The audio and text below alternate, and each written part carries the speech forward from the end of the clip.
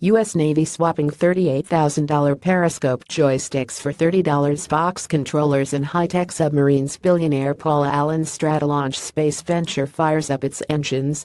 All six of a man wearing swastika armband in Seattle gets punched out after his image spread on social media. Loftium will help you buy a house if you agree to Airbnb a bedroom and split the profits. Tech moves. Porchku Ashish Sharma leaves for new role at Facebook. Uber eyes new executives at Lightning. Taps Microsoft Vetta's VP of product, etc.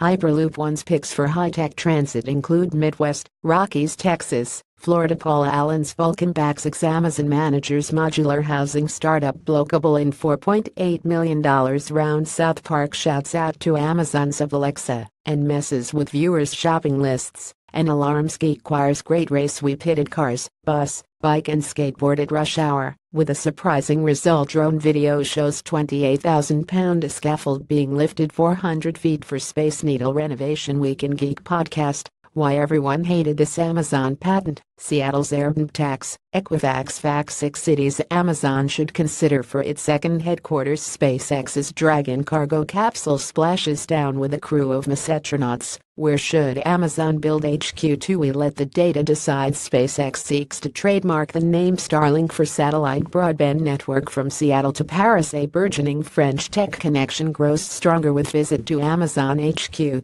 Northrop Grumman's $7.8 billion deal to acquire Orbital ATK fuels aerospace consolidation. Amazon reportedly tried to poach Satya Nadella, and Microsoft is happy it didn't happen. Microsoft opens mysterious office in small town a ferry ride away from Seattle. Interview new Expedia CEO Marco Kerstrom explains what's next for the travel giant, with a surprise twist.